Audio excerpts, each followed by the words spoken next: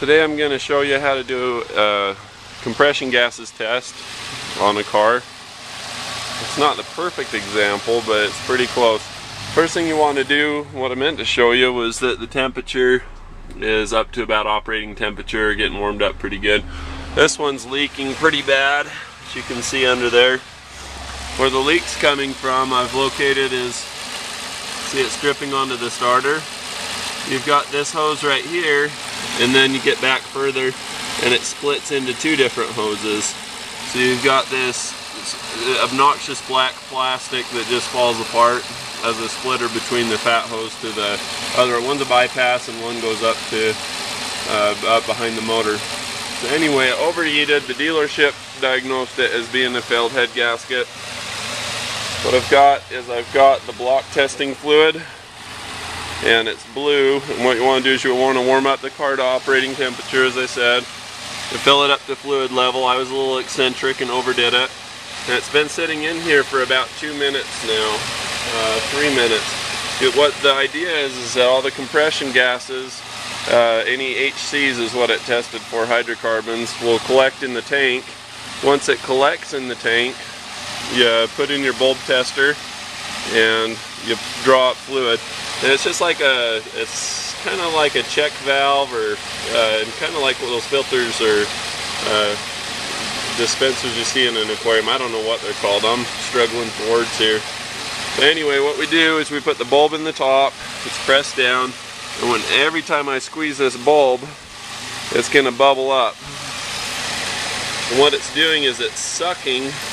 See, it's got a little check valve in the top of the bulb. Whew. But it sucks the fluid up into there, or the air, excuse me, and if the blue fluid turns green, you have compression gases. That's one of the signs of a failed head gasket.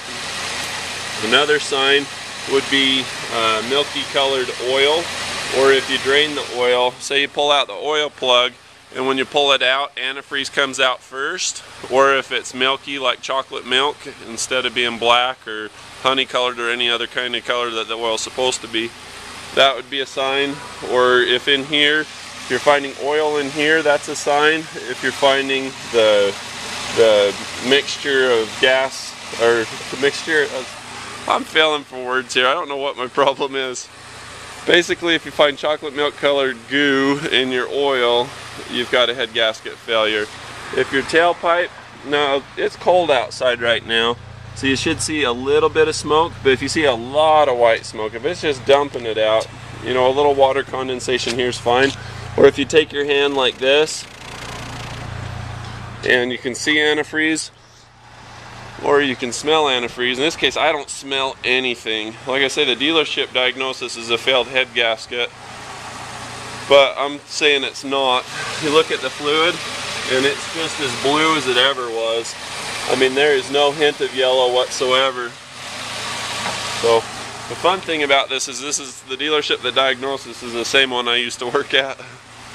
And I'll tell you what, they want to do the head gasket on this because it's a lot easier with the head off to replace that pipe, plus the teardown gives you time to get it in. So you want to watch the temperature, make sure you don't overheat it while you're doing this. But I'm going to say that this is not a head gasket failure. In the winter time, and on my other video about head gasket failure, everybody's saying, you know, if you pull off your oil cap and you've got all kinds of traces of chocolate milk and water swirl, see, this has just a very little, you know, not very much at all. Moisture in the air that can get in there through your PCV system can cause that. That's not enough to warrant replacing the head gasket. That can be there just incidentally. Now if we had a ton of it and the whole thing's just covered and gooey with it, that's a sign of a head gasket failure. Also, look at this PCV right here. You see how that's wide open? Now tell me that water vapor from the air is not getting sucked into that. I mean, clearly it is. So that's where your water vapor is coming from. This is not a head gasket failure. We don't have any compression gases in it. We don't have any antifreeze going out the tailpipe. We don't have any mixture between the antifreeze and the water in the engine compartment. And we don't have any oil accumulating in the reservoir. So they were going to charge him a little over $2,000, and then he was going to go to a Japanese engine exchange place and pay $1,900. And it looks like he's not going to be paying any of that because he really doesn't need a head gasket.